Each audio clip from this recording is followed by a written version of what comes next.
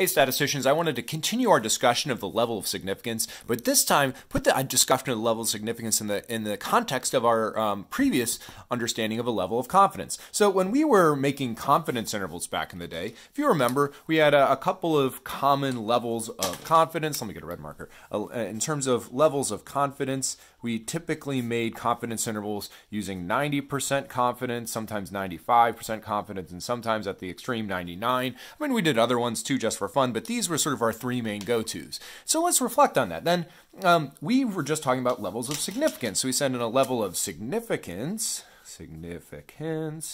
that there was three main levels of significance we used. We used either 10% significance, say 5% significance, and 1% significance. And so just take a second, look at those numbers and reflect on what you see and what relationship there might be between a level of confidence and significance.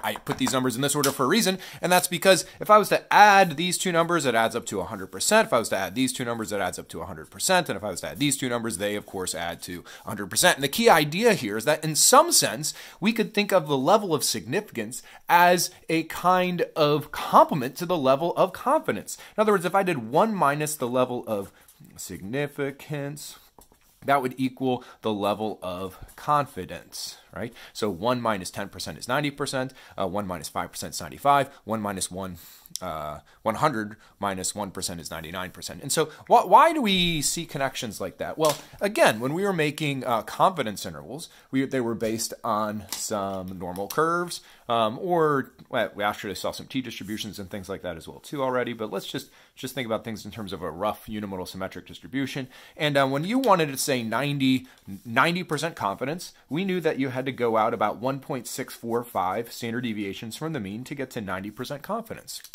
Well, how much was left on the edges? Well, if this is 90% in the middle, away from the middle of a distribution, then these two edges combined, right, this guy plus this guy, they would add up to 10%, right? And the key idea is that these little tails now, right, could be considered connected to a particular level of significance. This guy in the middle part, has to do with a level of confidence. These two little tail parts have to do with a level of significance. And so here's the question, when would the level of significance really be the complement to a level of confidence? Well, it had to be in a situation where the level of significance cared about two tails, right? And when does a level of significance care about two tails? Well, when we had an alternative hypothesis, HA, which was something like, I don't know, that the mu is not equal to some number k, whenever we had a two-tailed test. And so this fact that 1 minus the level of significance is associated with the level of confidence, it only applies when we have a two-tailed test, right? Not if we only have a one-tailed test. And we'll see what happens with one-tailed tests in just a second. But in fact, we'll see that if you made, say, a 90% confidence interval, that should be consistent with the results of a test at 10% significance virtually every time. There is a very, very small caveat that there may be situations where they just don't match up. It has to do with how we use a standard error versus a standard deviation from a population sometimes. But regardless, in general, a two-tailed test would give you consistent results with whatever you would get with a 90% confidence interval if you're trying to evaluate a set of hypotheses. That, of course, would work for 95% and 5% and 99 and 1%. So what happens, though, if we only had a one-tailed test? Well, let's think about what these tails are, right? So if this is 90% in the middle and this is 10% on the edges, how much are each of the tails? Well, this tail would be, say, 5%, and this tail over here would be 5%. And so what we'll actually see is that a 90% confidence interval would be consistent with a two-tailed test when alpha was 0.1. But it'll only be consistent with a one-tailed test if alpha is what one of the tails are, like 0.05, right? Well, let's see that a little bit in an example, just to help us think about it. Let's go back to this guy again. Remember when we keep going back to the same example over and over and over. That's all right. When our friend who had this die that was greatly improved his probability of rolling a 6 compared to a fair die. And he did 80 rolls, got a 6 19 times. We ended up rejecting the null hypothesis because our p-value was 0.46, right? And but in a quiz, when we actually first saw this example, I had asked you, instead of doing any type of level of significance, I asked you to create a confidence interval at 95% confidence, right? And that says, oh my gosh, my handwriting. That says 95% confidence. In fact, we could do that right now if we wanted to do a 95% confidence interval. And if I just did it quickly in my calculator, I could go to one prop z int. Where is it?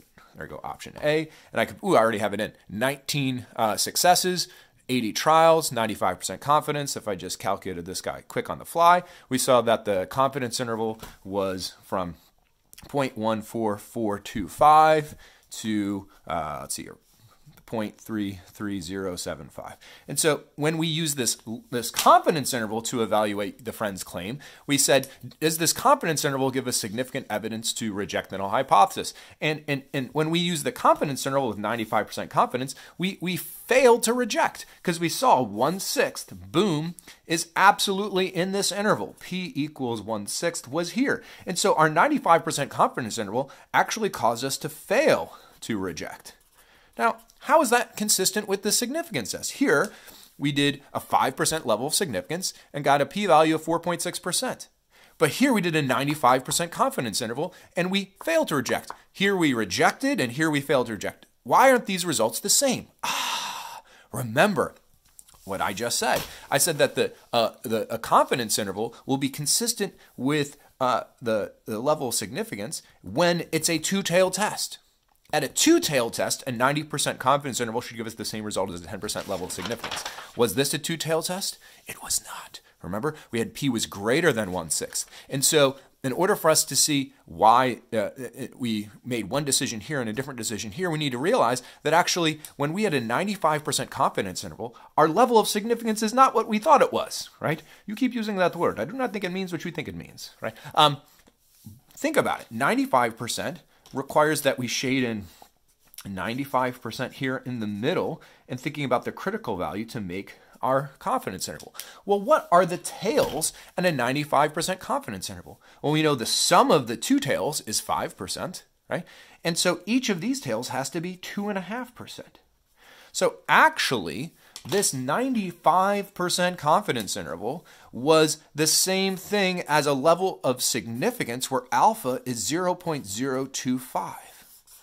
So when we were evaluating just the right tail here, it's really just this tail right there that becomes meaningful for me in thinking about what the level of significance that would be associated with this 95% level of confidence.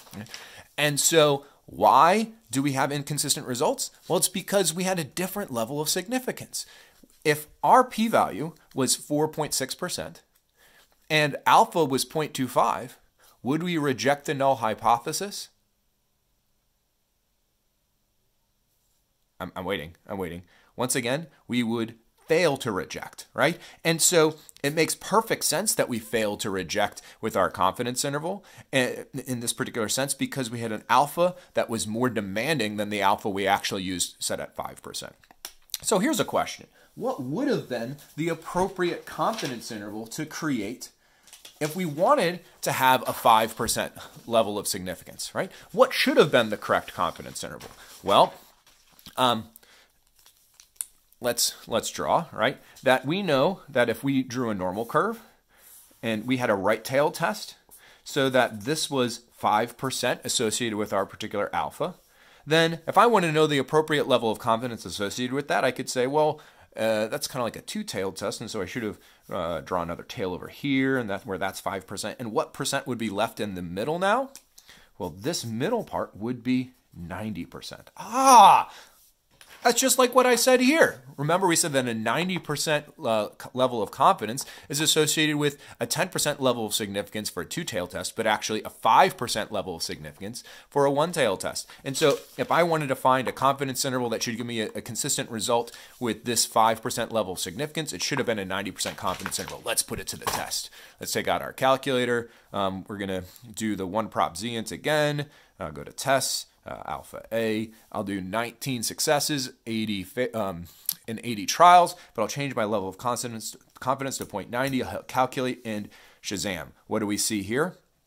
We see 0.159 and 0.31576. Is P in this situation? Wait a second. It's in there, isn't it? Did I just lie to you about everything? Here's where another element comes in that becomes important. And this is why I said that these levels of confidence are only mostly going to be consistent with levels of significance. The key idea here is that, remember, when we made our confidence interval, we used the standard error of p hat, which meant we used the square root of p hat times 1 minus p hat over n. Right? While when we did our significance test, we actually used p in our calculation for the standard deviation. Right? And so, boom, boom, boom, boom, we had the standard deviation of p hat was the square root of p times 1 minus p over n. And in this case, there's going to be some discrepancy between the calculation we get with p hat and the calculation we get with p.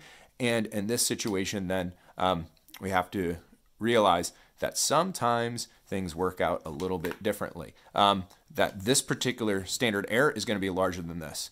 So for instance, when I calculate, let me show you here real quick, the square root of, 19 divided by 80 times, what is that, 61 divided by 80 divided by 80. We got that. When I did the square root of 1/6 times 5/6 divided by 80, we got that. Notice that there's actually a 0.6%, approximately a 0.6% difference between these guys. If I just subtract them, boom. Oops, let me hit the minus sign first. Boom, and enter. About a 0.6% difference, and that actually makes a little bit of a difference when we compare the confidence interval to the significance test. And so while I'll say, in general, a 90% level of confidence interval should be consistent with the 10% level of significance, it's not all the time. And even in this example we saw here, it wasn't perfect. But in general, those are the kinds of ideas that we have. I hope this is helpful to you. We'll see some more examples and some more videos where we think about levels of significance and errors and junk like that later on. Have a beautiful day. Giddy up.